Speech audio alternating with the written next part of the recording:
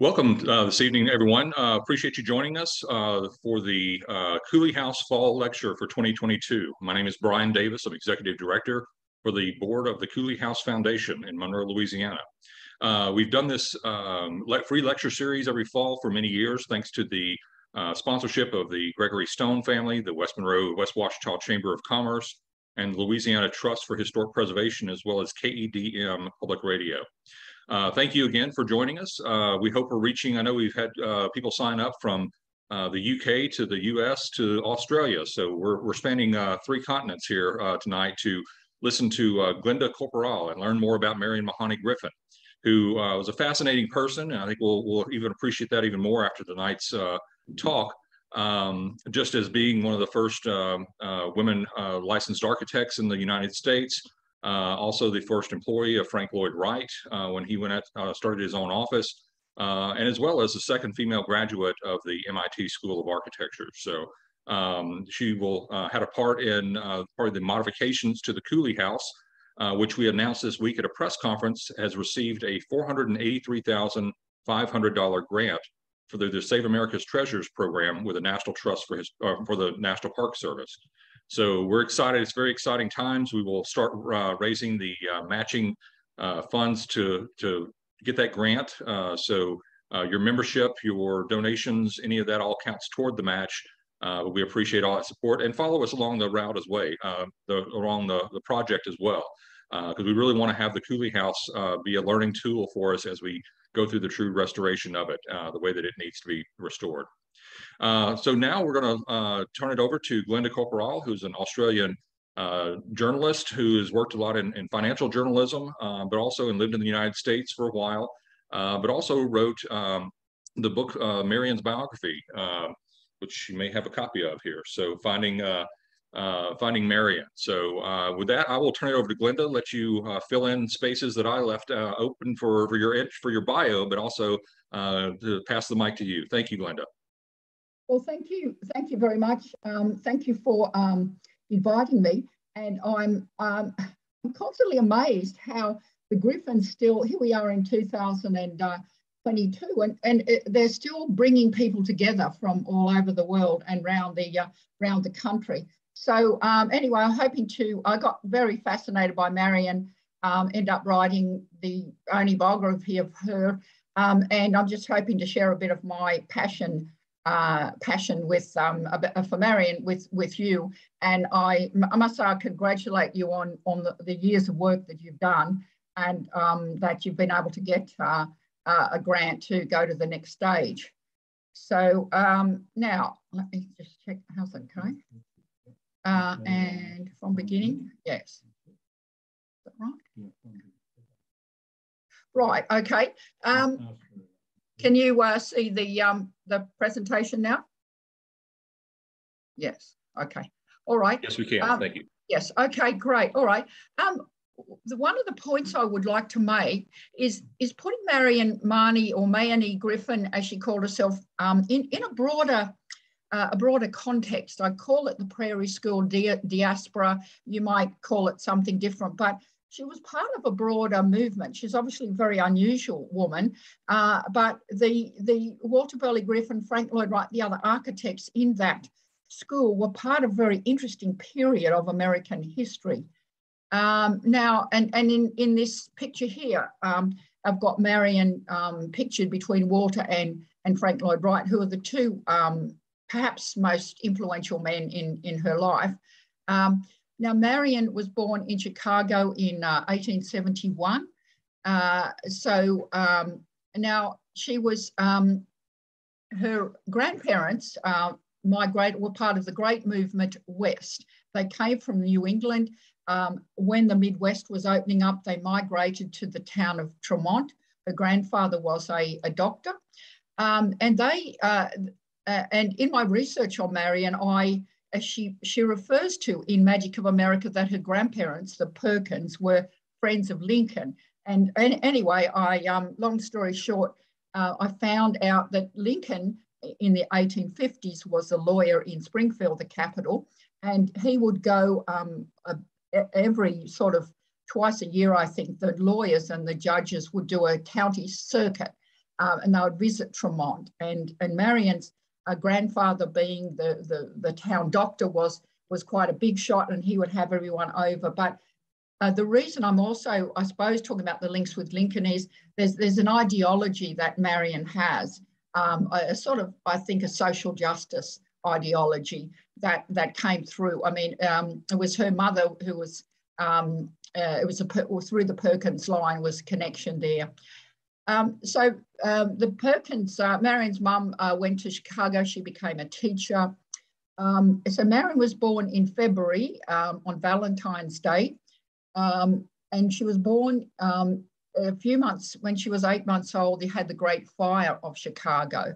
Now, this devastated Chicago. A lot of people were killed, and large chunks of the city were burnt to the ground. Marion's parents decided that Chicago was, really no place to bring up a young family. She had an older brother, and they moved north to a place called, in the Evanston area, north of Chicago along the lake. And so Marion grew up there, and this is, she grew up as not a wild, but she was able to roam free. So on the one side, she's got the lake, and the other side, she had the Skokie River. And I love some of Marion's writing. I think it's very rich and clear. She's talking about growing up next to a ravine. You could walk to the forest. You could go to the shores of Lake Michigan. But you can see and hear the joys. She said the marvel of the lake, the joys and the delight of summer. And she's describing summer or winter. So this to me shows Marion the environmentalist, that she loved the outdoors. She always would say she wanted to be outside, never inside. But it's appreciation for the environment that she's had in that growing up as a young girl, lots of freedom, and really loving the outdoors and the environment. Now, Marion's cousin was Dwight Perkins. Now, they both share the same grandparents. Dwight's father was very inspired by Lincoln. He actually at one point had a lock of Lincoln's hair. He went to fight in the Civil War, and he ended up dying when Dwight was quite young, and Dwight then had to go out to work. So again, Dwight himself, I think, is linked with what I would call perhaps the social justice influence of people who were supporters of Lincoln. Now, we don't know why Marion's parents were both teachers. It would have been pretty normal for her to be a teacher. She was obviously a good student. She was very well read. But her older cousin Dwight grew up also playing with her in that area north of Chicago. She was very close.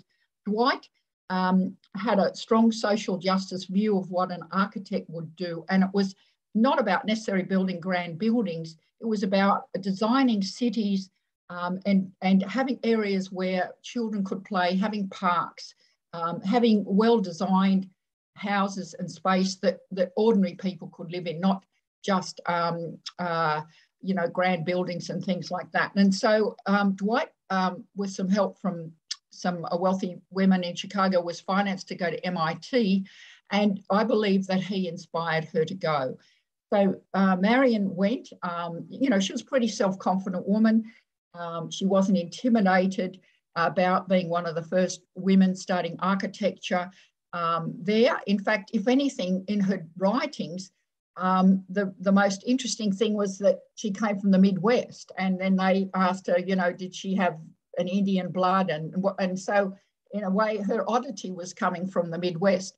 But she did a 4-year degree. She was the second woman to do the 4-year degree at MIT in architecture. The first woman, Sophia Hayden, could not get work, and she ended up being a teacher. Going to Chicago of the time, Chicago was a very wealthy city. It was a very rich city, and it was a city rebuilding itself. And there was a movement in Chicago at the time, originally perhaps inspired by Louis Sullivan, who was saying, we want to have an American architecture. We don't want the architecture of the East Coast, which is imported from Europe. we're Americans, let us develop our own architecture. So this was this kind of philosophy that Louis Sullivan had. And you can see in some of his work there a little bit of arts and crafts there, but again, environment, the outdoors perhaps coming into some of his designs. Now, this is completely different to Louis Sullivan. Daniel Burnham designed the Chicago World's Fair of 1893. Chicago got this because they bid for it, and they were about the second or third largest city in America. But this is a more classical kind of design, but what this is about, the people of Chicago discussing the design of cities and perhaps also how you use the water, grand cities. And there was a lot of debate. I can't remember exact time, like 1880s, 90s, when Baron von Haussmann was redesigning Paris. So in Chicago, there was debates about, well, how do you build grand cities and what? So this is the kind of architecture is not something the Griffins would have liked, but it's symbolic of perhaps the feeling in Chicago of discussing art and architecture. Now, when Marion came back to Chicago, she was very, very lucky. And she admits it herself that, well, a lot of women could not have got work. She worked for her cousin Dwight, who was a few years older than her, and he was more established. And he gave her job, or they were currently working on the Steinway Hall building. It's still in downtown Chicago. And up the top, Dwight designed a sort of a loft area, very lots of light, and that became a haven for architects, a lot of architects to come, and a lot of his friends moved in, like-minded friends, and certainly Frank Lloyd Wright worked there for a while. So the top part of Steinway Hall became a little sort of campus of like-minded young architects who were following Louis Sullivan, interested in arts and crafts, interested in the environment. And so Marion actually worked on obviously as a junior architect, but she worked on she worked on that project. Now, Frank Lloyd Wright was to work in there. She met Frank Lloyd Wright. He was part of a broader Unitarian church group that Marion was part of. So Frank Lloyd Wright worked there, but he had a house in Oak Park. His family was growing, and he decided to set up an office next to his house, adjoining to his house. And I'm sure quite a few have actually been to see this. One thing you'll note, the entrance to the house is around the corner to the entrance to the office. And this was meant to have to separate the office and the house. And Marion, I'm told, she helped design this entrance to the house, and they're seen as two stalks. The actual work was done by sculptor Richard Bock. But so when Wright moved out to Oak Park, Marion moved out with him. Now, this is the studio at Oak Park, which has been redone, and you can see it today. And this was where, when I did that tour, that I first heard of Marion, and they said, well, she worked here. This is, and it was when it first of all became, a little bit of a germ in my thinking, and I obviously began to become more interested in her. Now, Walter Burley Griffin is to remember, he's 5 years younger than Marion, and probably about 8 years younger than Frank Lloyd Wright. He finished his degree in 1899. He worked for a while with Dwight Perkins, so he's affected by Perkins' thinking, and then he becomes a licensed architect and joins Frank Lloyd Wright, and 1901 he becomes part of that Wright studio, and that's where, anyway. Now, this is the photos that I like because a lot of people find it quite striking. This shows to me how close Marion was to the Lloyd Wright family. I was told, and this is in the Frank Lloyd Wright archives, this picture, that Frank Lloyd Wright, who was fascinated by cameras, took that picture. To me, it shows the closeness of Marion. She's there on the left with Kitty Wright. Kitty Wright was married when she was about 17 and ended up having 6 children. She wasn't a professional woman, and I'm thinking that what Wright might be thinking, he's meeting Marion, who was a professional woman, and I wondered whether he's somehow seeing the two focuses of the woman, wife and mother and woman as this professional woman that he's seeing in Marion. One of the houses that they were working on in the Wright office around 1902 was the Dana House. I've just thrown that in there because I think there's some similarities with the Cooley house. Marion was doing some work on it. I think she worked perhaps on the stained glass windows. Now, as Marion started to work for Wright, he could see she was a very good drawer. And so he pushed her in, and she, encouraged her into drawing some of his designs. And his designs were striking. They were original. They were different. They were sort of more geometrical. And you can see Marion's hand in this drawing, which has set the house in the trees, and they've got these hanging vines. So it's her passion for the environment and trees. And you can see this signature style evolving in her drawing. But Wright could see she was a good drawer. But part of, this is way before all sorts of modern media. We have drawings of houses were one way to sell that house to the house to the client. Now, Frank Lloyd Wright allowed people who worked for him to do other commissions, and this was Marion's first independent commission. It was the Unity Church in Evanston, Illinois. Sadly, it was torn down and it's a parking lot. And this wasn't her first design, but anyway, what you can see in this church, you've got the mural at the back, you've got stained glass windows at the top, letting the light in, and making this very connected to the outdoors. And see the two on either side of the pillars, you'll see these sort of vertical boxes which allow for hanging vines. So you'll start to see the hanging vines as being a bit of a Marion signature. This is the Darwin Martin House in Buffalo, which I saw earlier this year.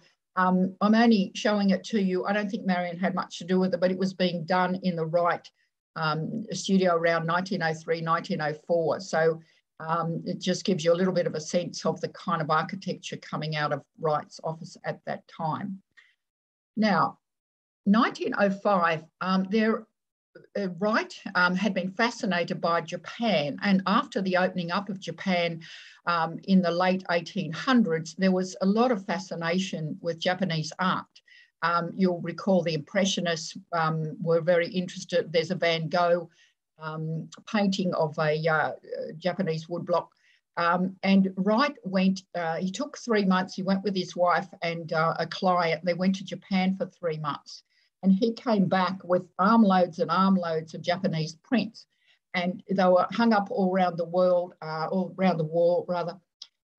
I think that the Japanese art had an appeal to the modern people of the day because it was fresh, it was simple, it wasn't like overly cluttered with classical lines, but it's also the environment. I mean, you see the Mount Fuji there, you see the rain, ordinary people in the environment. So this was quite significant in the Wright studio, and it started to infuse, Marion's drawing started to be infused with a Japanese style. Unity Temple was something that Wright worked on. The original church in Oak Park had burnt down.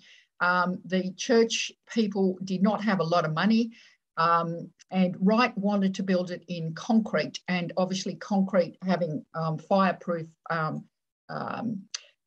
properties, but this is a very unusual design for a church, obviously. And so Wright had to sell this church design to the church elders. And so this is a beautiful drawing that Marion did of it. And I think she's trying to soften some of the harder lines, but you've got her hanging vines, you've got her trees around it. And I believe that, again, some of her drawings will help to sell this idea to the elders of the church. And this is quite a famous drawing in Marion's history because you're starting to see Marion's style. So it was a Frank Lloyd Wright designed house, but Marion's putting more and more of her trees around it. And you can see down the bottom left-hand corner, there's a little bird. And I don't know whether you can see it, but right underneath the trees, there's a little spider, and it's MLM, Marion Lucy Mahony. And this is the first time that she put her name or her monogram onto a drawing. And Wright, of course, was an egotistical man and never admitted that anyone did anything in his office except him. But when he saw this drawing, he picked up a pen and he wrote drawing by Mahony after Frank Lloyd Wright and Hiroshi, the Japanese artist. So it's the first acknowledgement by him of her being affected or inspired by the Japanese style. Now, Wright was approached by a publisher in Germany called Herr Wasmuth. And Wasmuth was interested in Wright's unusual designs, and he asked him to put together a portfolio of his designs to show the world. And so Wright in 1909 went to Europe to help put together this portfolio. But of course, as we all know, to the shock of his wife, he was actually also running off with the wife of a client. So this was a sort of great scandal. And the scandal is important in a number of ways because it effectively closed that Oak Park office. So that little campus or university there closed. Marion moved out. But just on the subject of the Wasmuth portfolio, when people study it, about half of it was like more than 100 drawings. Half of them were done by Marion. They were redone and whatever, but these, I'm just showing two here. The Hardy House is in Racine, Wisconsin, and this other house that I've showed you before, the KC de Rhodes house. So people have looked at the Wasmuth portfolio. I think you can get copies in Frank Lloyd Wright gift shops, but people have said like at least half were done by Marion, but of course was not acknowledged. Now, this is the Peters House in Chicago, done by Griffin. And now the other fallout of this Japan trip was Wright had borrowed all this money off Walter to go on the trip. And when he came back, he didn't have the money to pay for it, to repay him. And long story short, and they had lots of other disputes. Wright went out on his, Griffin went out on his own, moved back into Steinway Hall. And this was one of the first things he worked on.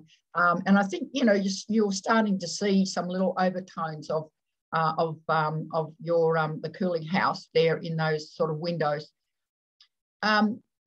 Marion, anyway, long story short, Marion, after the scandal of Wright going off, moves also back to work in Steinway Hall. And there she meets Walter, and they eventually marry in 1911. And one of the things they continued to work on, she worked on, was the continued design of the Cooley house. So I think this, now a number of things about this drawing, just see the white paint, her use of white paint to highlight. You can see the Marion style now. It's not just, it's a drawing which sells that house to you. It talks about the floor plan, but it's got it set in a beautiful environment. So it's got a real Marion touch on it, touch to it.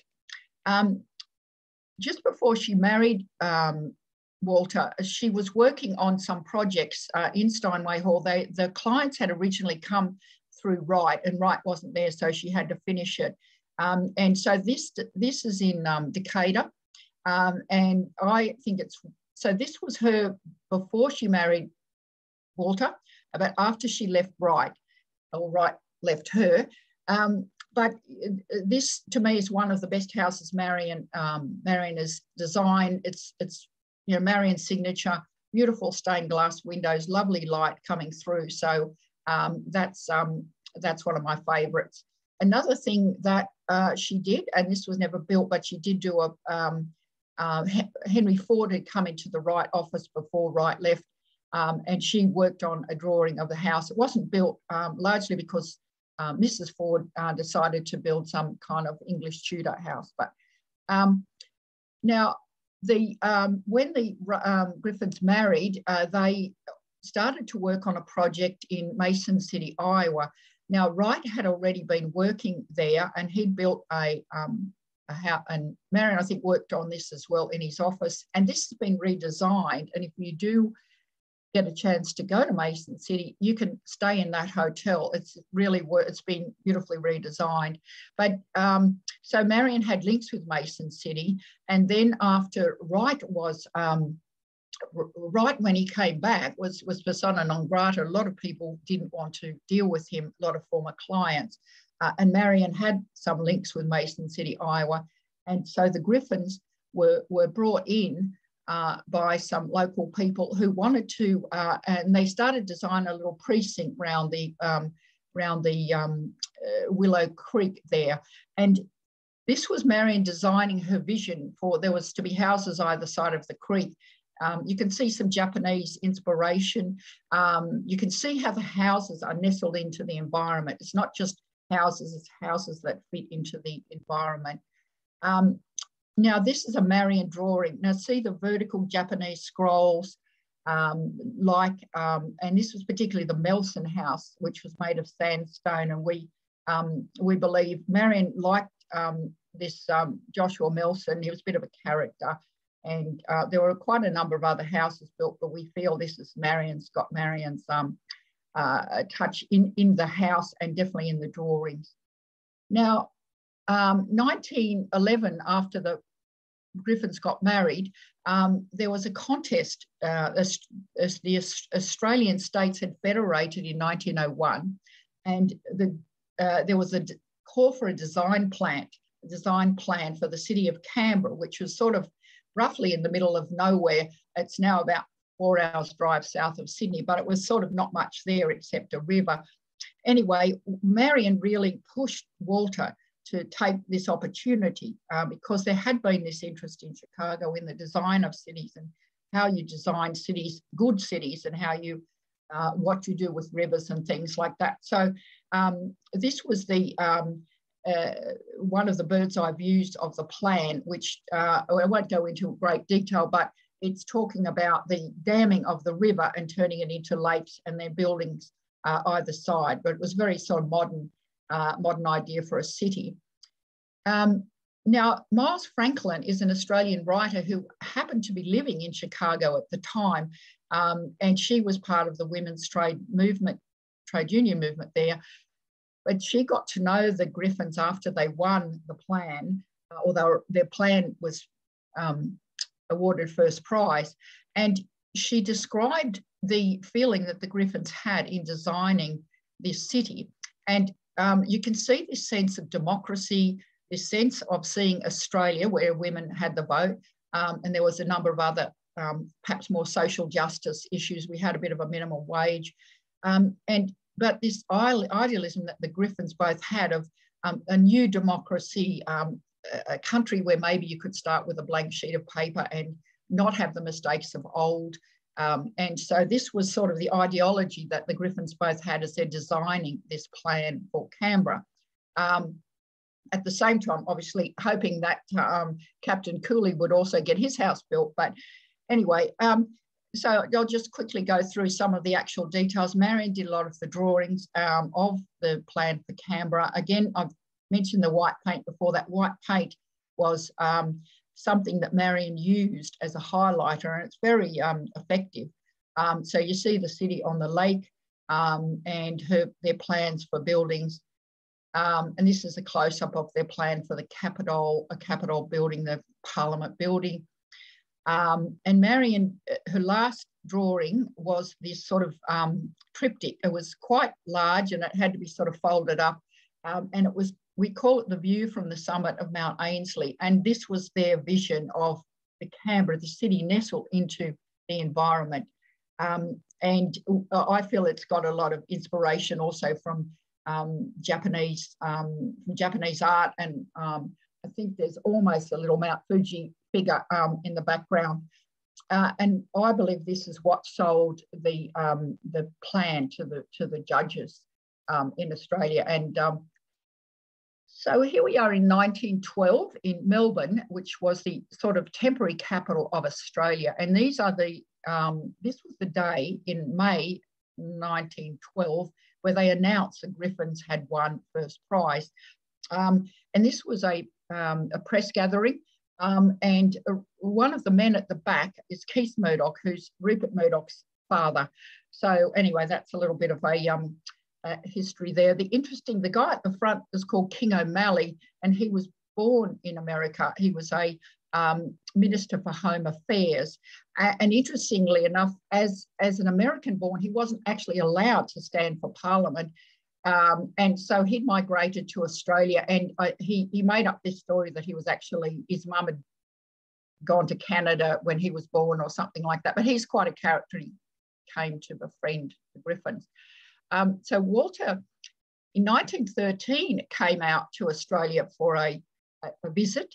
And at that time, Marion is working on the Cooley House designs. So they didn't move till 1914, but you know, and I'm loath to overstate Marion's role. It's very hard when you study the Griffins to work out who did what, and they were a very husband and wife team.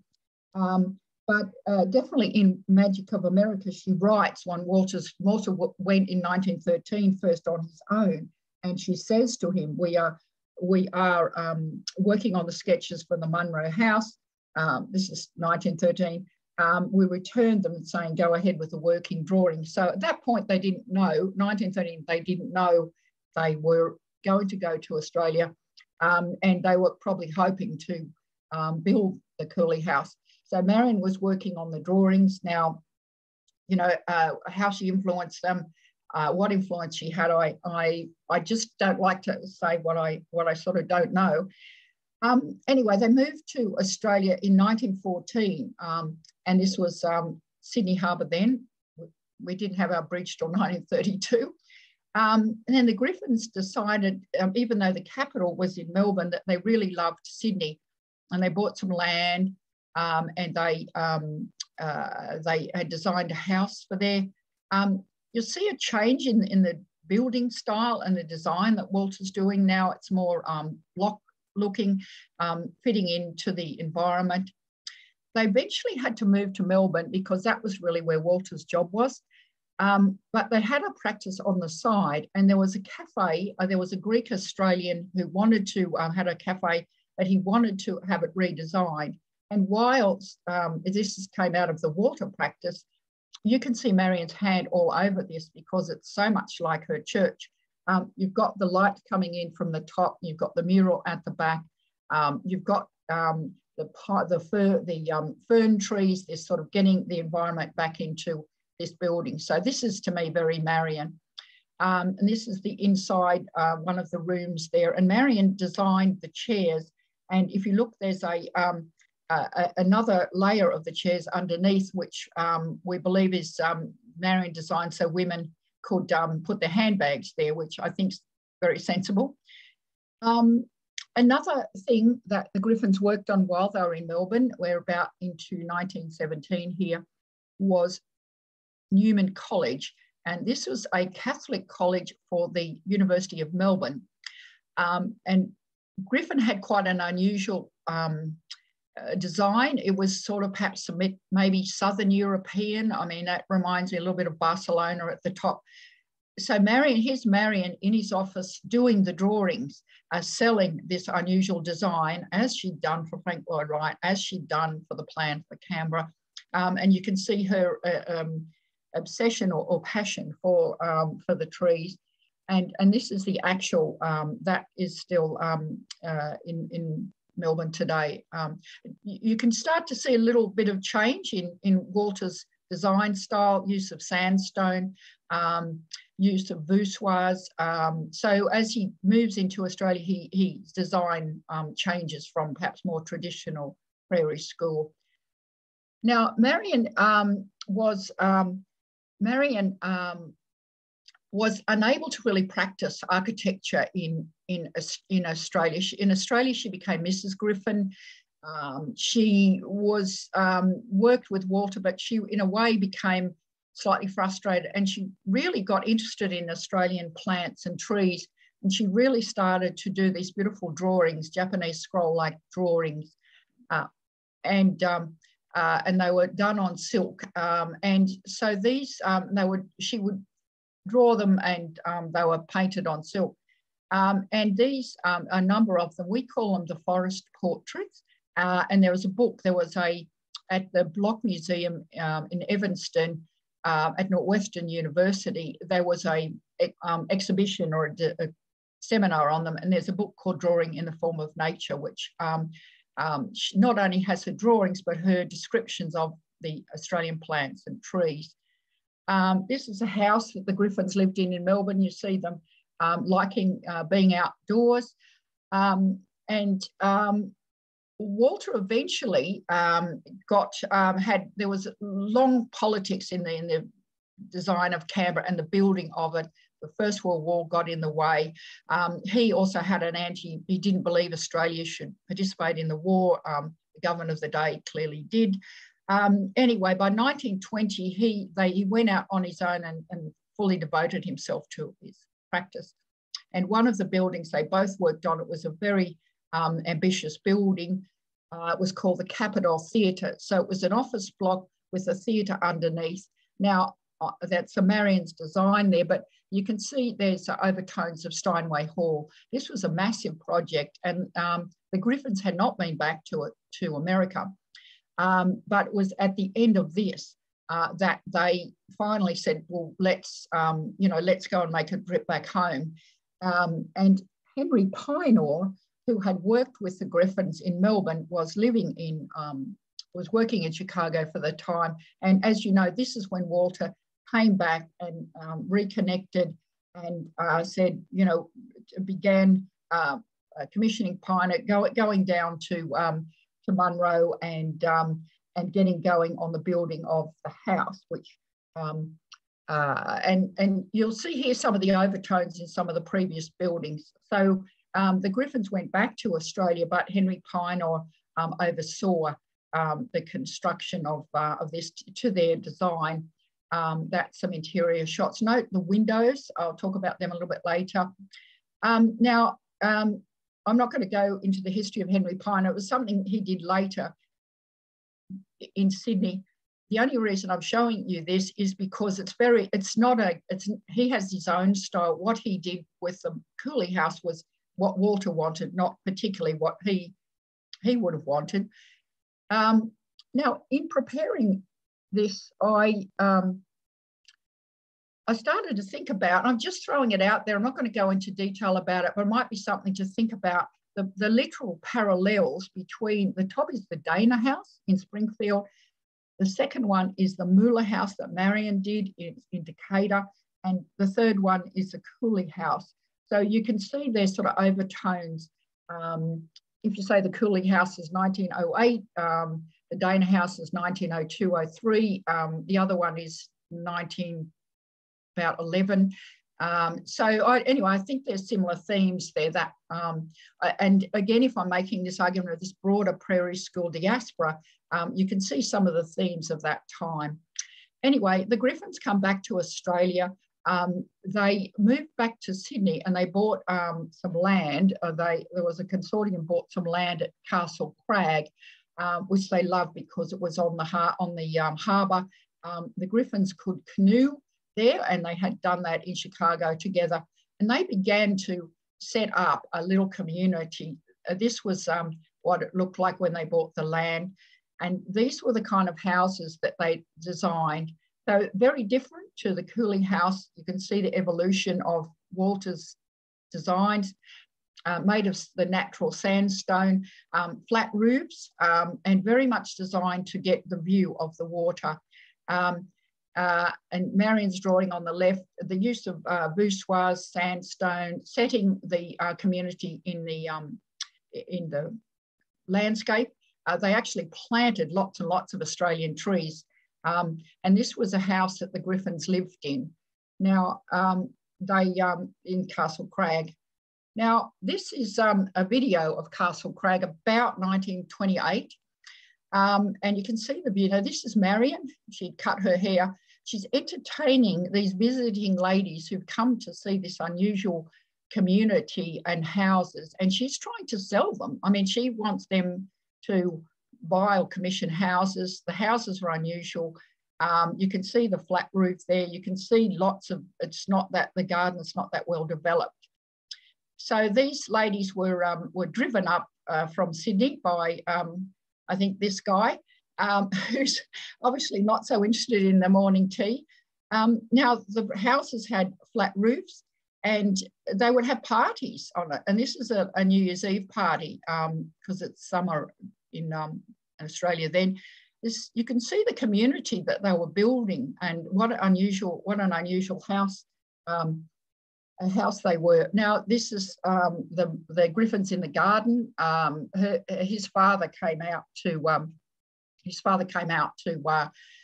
visit them, and that Marion was very much interested in building a community. And she married when she was 40. She was very fond of children. Whether they could have children or not, I don't know, but they didn't have children. But she was very much building up a local community, and they would have lots of children's birthday parties, Christmas parties. Now, Michael Thompson, who gave you, I think, a lecture or a talk a couple of years ago, put this together. And again, I won't go into a lot of detail, but look at the signature. I believe that Walter, and this is more Walter than Marion, used muntins to have personal or individual signatures in the windows of the houses. And all of these are Castle Crag houses. But again, that might be something that as you rebuild your house, that you can look at how Walter used these sort of signature. You put his signature on different houses with different window designs. The house on the right, the Fishwick house, is up for sale for $6 million at the moment. The Griffins, it's the 30s, it's the Depression. There wasn't that much economic activity going on in Australia. The Griffins had a chance to go to India. And so about 1935, 36, he went first, she went afterwards, they went to India. So you could say that the prairie school diaspora, spread to Lucknow where they were. That was one of the things that they worked on. There was this other thing called, it was a newspaper building, Pioneer Press, a Marion design. You can see the white paint. You can see her signature flowers. Walter very sadly died in 1937 and he's buried there. I went there a few years ago. He's sort of buried on his own in a sort of European cemetery. Marion was absolutely devastated and she comes back to Australia but goes back to Chicago. We're now talking about 1937, 38.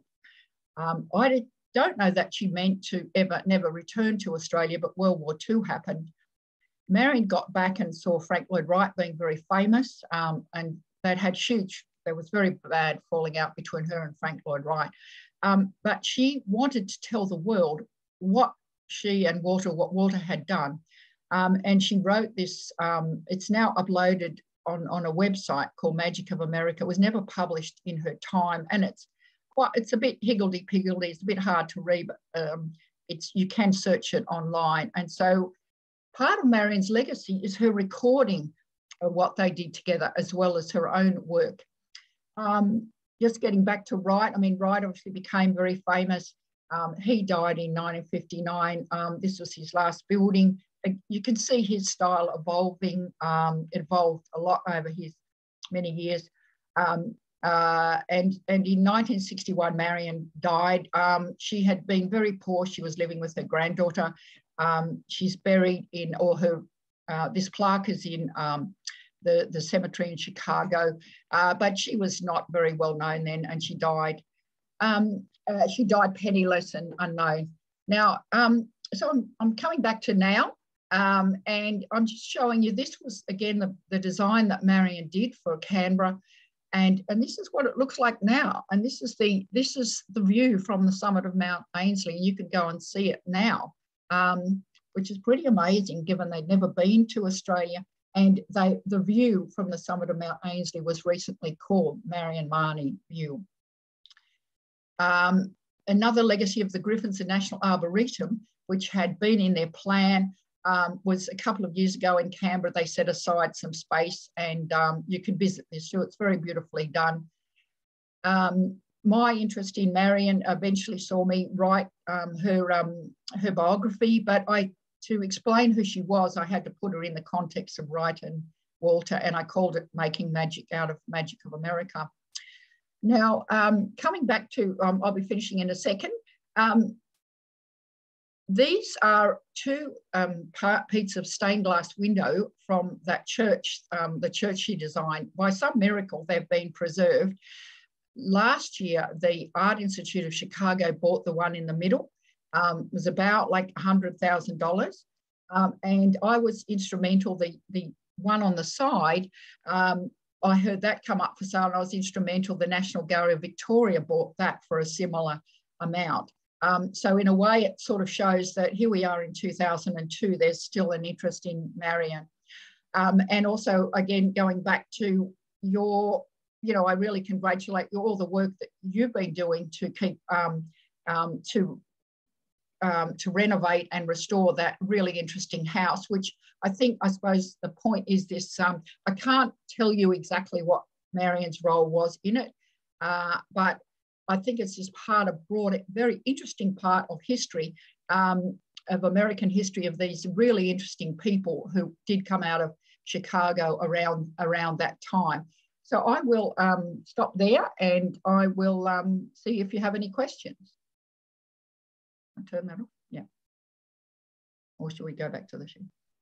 No, it's great. Thank you so much, Glenda. That's fascinating. And I know that Walter Burley Griffin, one of his specialty areas was actually landscape architecture too. So that was one thing that their common interest, even before they started dating and got married, whether they both had a love for the environment and for landscape architecture and the natural environment as well, as kind of I guess much along the lines of Frank Lloyd Wright later took that into his later designs after they had left the office with Falling Water and they're like that. But it's that whole mentality, this whole group of architects of that age were really looking at new ways of, instead of mowing everything down, they were trying to incorporate it and appreciate that natural beauty. Yes, Walter originally actually wanted to study landscape architecture. He wanted to be a landscape architect before it became, I think he was inspired by people like Olmsted, who designed Central Park, and he also was involved in the design of the Chicago Fair, and there were others. So yeah, the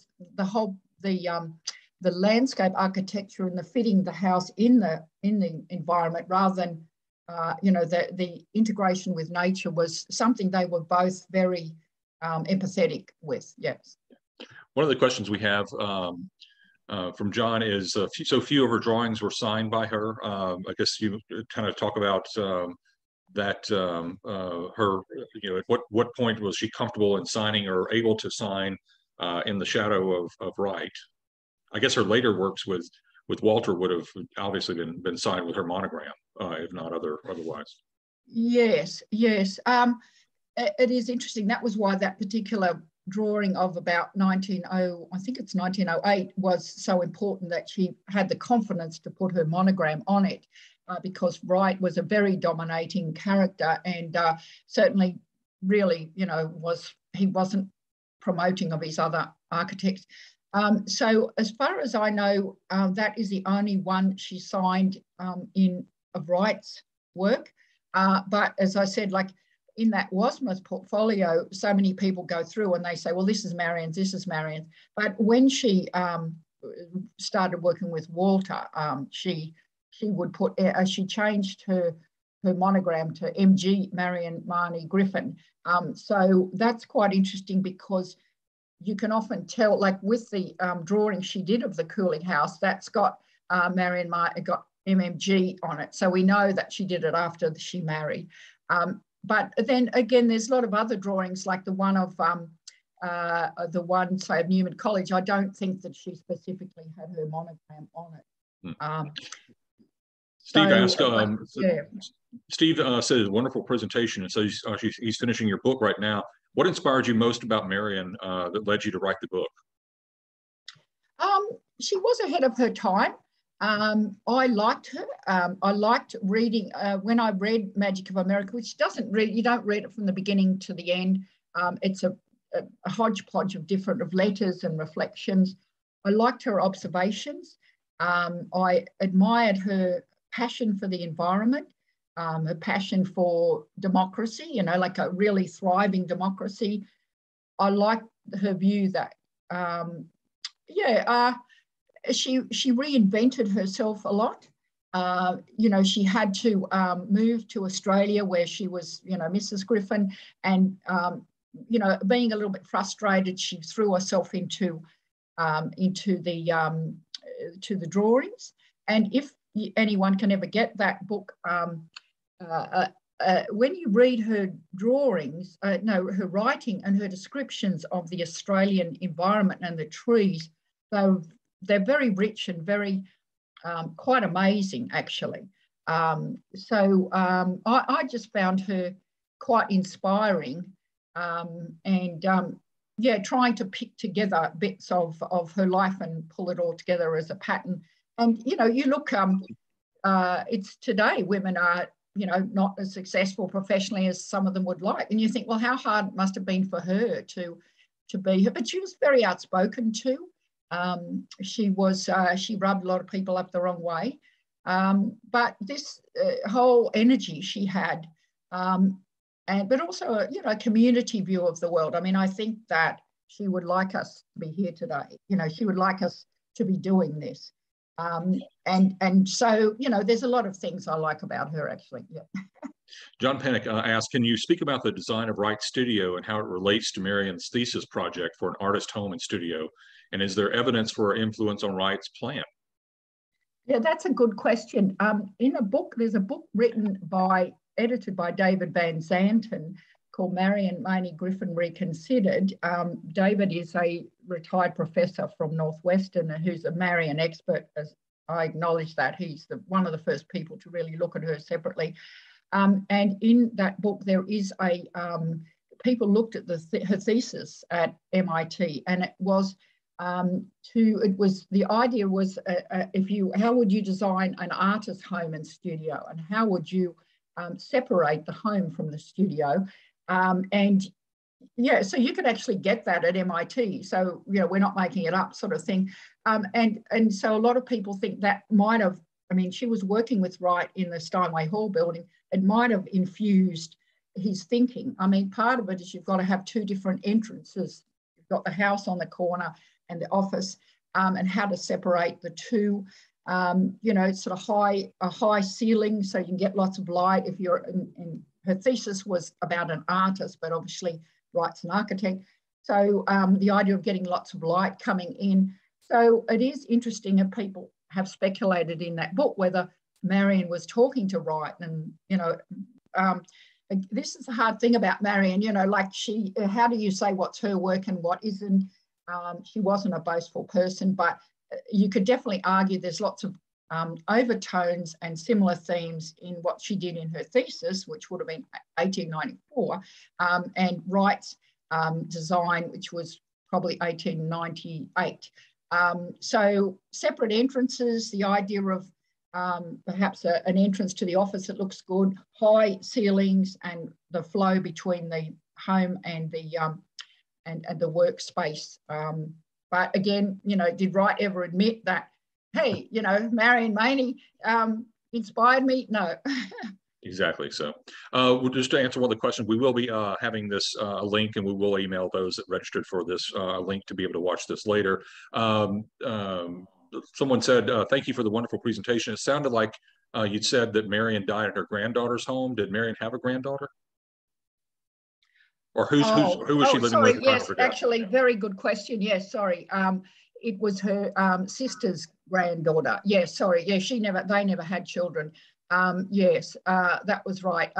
Certainly wasn't her granddaughter. When she came back, she didn't have much money. She came back from Australia to Chicago, and she lived with her might have been her niece and their children. So you're right, it was not her they had no direct descendants. And she basically helped care for the children. She certainly had no money. She actually had hoped there was, she could get some money from Australia, and those houses in Castle Craig now are $1 million houses, multi-million-dollar. Yes, sorry, yes, that was wrong. She had no children. It was her niece and her children. Yeah. Bill Pardue says that he's seen several assessments of Marion Mahony Griffin in relation to Walter. One is that she recognized him as the better architect and devoted herself to promoting him, and another is that she was every bit as equal but took a back seat due to the realities of the era for a woman. Another is that they were co-equals. Do you have thoughts? I think it should be remembered she's 5 years older than him as well. And so she went to MIT, which I think was a pretty good school. So you've got to say she's had a very solid, and she worked for Wright for 10, 11 years. So she's had a pretty solid background. But she herself said there was a reception given, a farewell for them when they went to Australia at the Chicago Architectural Community. And she said, I'm just happy that, to go and help Walter lay this city out. So she wasn't egotistical, and that makes it hard. She was devoted to Walter, and she gave him a lot of support. And I think also they had, were they equal? They certainly were very robust. So both was strong intellectually, but it does appear that when she worked with Walter, I think his thoughts were dominant in some ways. Like you can see, she loves stained glass windows, and yet he's more these muntins. So I think it was a very strong partnership, and it is a pity that she said herself she was more than happy that Walter got all the fame, and it didn't worry her that she never got fame. I think it was a very strong husband and wife partnership. Yeah, he actually admitted in I think an article that you shared with me the other day, in a magazine interview, I guess shortly after the commission or the award for the Capitol, that he admitted that she was the design genius and that he was the businessman, at least at that point. When he went to Australia the first time in 1913, they had then met up with some of these Australians that were in Chicago. There were two of them. They were very strong-minded women, and they had connections in Melbourne. So Walter met up with this particular guy who ran a magazine called Henry Hyde, anyway. And so therefore there was a little bit of a friendship link. And he actually said that she did more than me. Again, it's hard. The other thing to remember, when they designed Canberra, Walter had never left America. Marion had had a trip to Europe with her after her graduation with her brother. And she describes in Magic of America going to see Rome and in the moonlight and some of the European capitals. And so one of my arguments is that there's some inspiration of the Capitoline Hill in Rome and some of the thoughts of Rome in the Capitol building in the design for Australia. But yeah, that's very interesting that he said, we're talking about not long after the design, he's confiding to a friend or a friend of a friend. She did most of the stuff, but again, very hard to say. I mean, definitely did the drawings, and she would have liked the idea of, the city nestled into the environment. But there's a whole nother debate on the design of Canberra, of the role of this Capitol building. And the Capitol there wasn't like a Capitol in Washington. They were looking of it as a Capitoline Hill, which was like a public space. And then I feel that Marion got that a bit from her trip to Rome, but I can't I can't prove it. But yeah, she definitely was a more experienced architect than him when they were doing that. When they're doing that plan. And one of my arguments is I say, if it was two men and you had one guy was 5 years older, he was more experienced, he went to a better college, although Paul Cruty, who disputes that. But I mean, you wouldn't say the younger guy did it all. You know, you'd at least say it's equal. But in the, you know, the architectural practice was seen as Walter's practice. And you know, Marion was in love with Walter, and she married. She was an unusual woman. I don't know whether she'd had any partners before. He'd fallen in love with Frank Lloyd Wright's sister, but that's another story. But she was very pleased for Walter to get the credit, and so she, in a way, subsumed perhaps her identity to making him look good. Mm-hmm. Anthony asked, how much did esoteric philosophy influence Marion in her design? That's an interesting question. She, in America, was a Unitarian, which I don't know too much about, but it's not like it's a more liberal kind of religion. So she ended up becoming, in Australia, an anthroposophist, but she didn't become that, and she didn't sign up till 1920, it was about 1930. Some people like to project anthroposophy and the Theophysicist movement, which was sort of around that time, they're sort of linked as influencing the design of Canberra. But technically, she had not even been interested in this sort of philosophy at that time. So I say there are people who have tried to project the anthroposophy and some of the designs into the design for Canberra.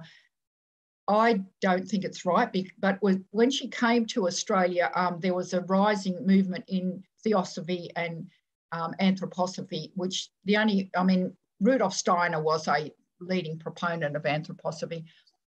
So, but it was not until the late 20s she became involved in that. So I can't see how you can say that affected her, the design for Canberra, which was done in 1911.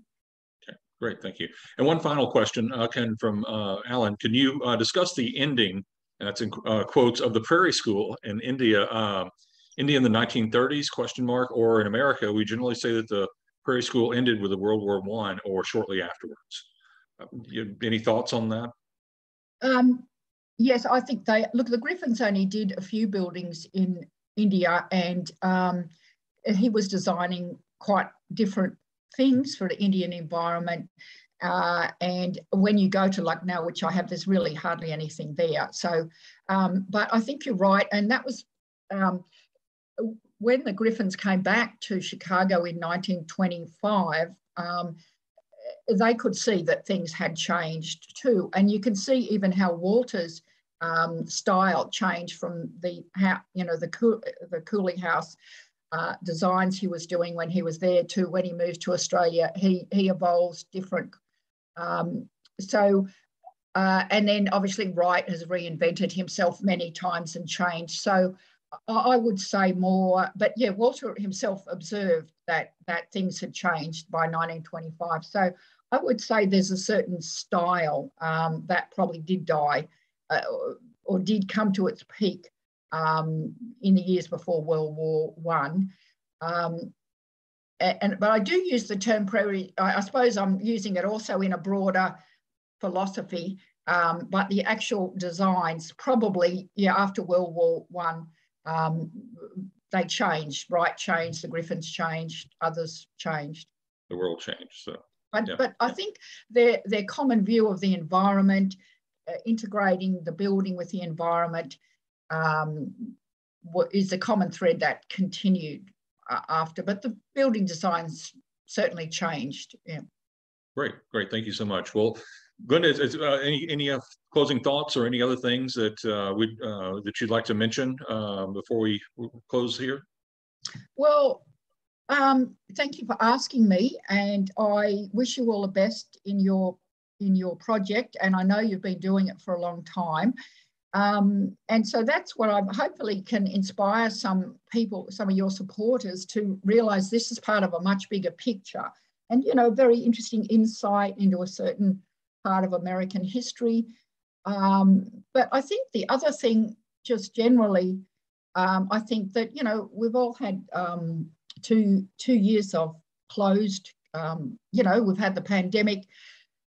It's closed borders. It stopped people travelling. And I think it's a bit of a reminder of the importance of these projects in communities coming together.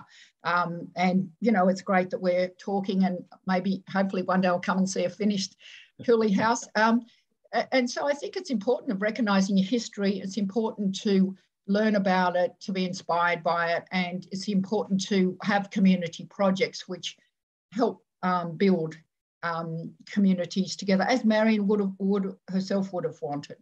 Absolutely. So we look forward to hosting you at the Cooley House, either during the renovations or after, or both. I'll come after please, the work's done. please, yes, we'll come for the party. So, and if anyone would like to learn more about the Cooley House Foundation or follow our progress, the web address is cooleyhouse.org. So thank you so much for the presentation. Amazing, Glenda. Thank everyone else for joining us this evening, and from the Cooley House Foundation, we want to thank you for your interest. Have a good night. Thank you, and hopefully we'll meet again.